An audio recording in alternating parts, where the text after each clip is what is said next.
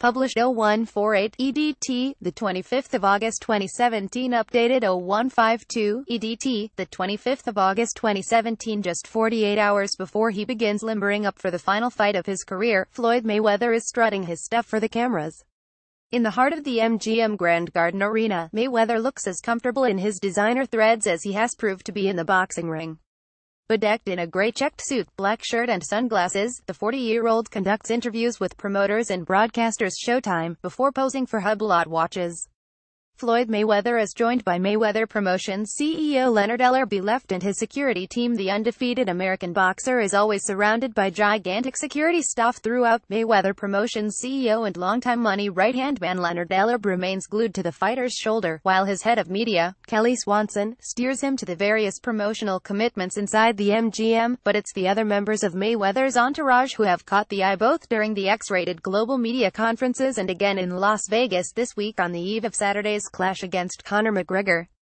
It's those huge, muscle-laden minders that stand out, as they dwarf the former five-weight world champion whenever he takes to the stage. The heavyweights were loyally by Mayweather's side again on Thursday afternoon in Vegas, biceps bulging from vests bearing the motto "Nobody trains harder." Whether Mayweather is visiting his newly opened strip club or addressing more than 1,000 members of the world's media at a press conference, these bodyguards are a permanent fixture. 8 of them are by his side at all times, whether he is traveling the world or working closer to his opulent Vegas home.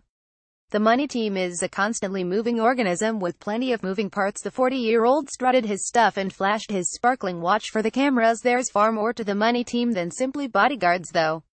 Family, friends and children took up 4 rows of seats to see Mayweather at the final pre-fight press conference of his career on Wednesday. Among the 50 or so enjoying a watching brief were his personal barber, pilot and videographer. However, members of TMT rubbish suggestions that they are merely tagging along with Mayweather to fill their pockets. Mayweather did some promotional work with Hublot, who are one of his partners. People think everybody freeloads off Floyd, but people around him actually work hard for their earnings. Melissa Brim, mother of his oldest daughter Lyanna, told the New York Post.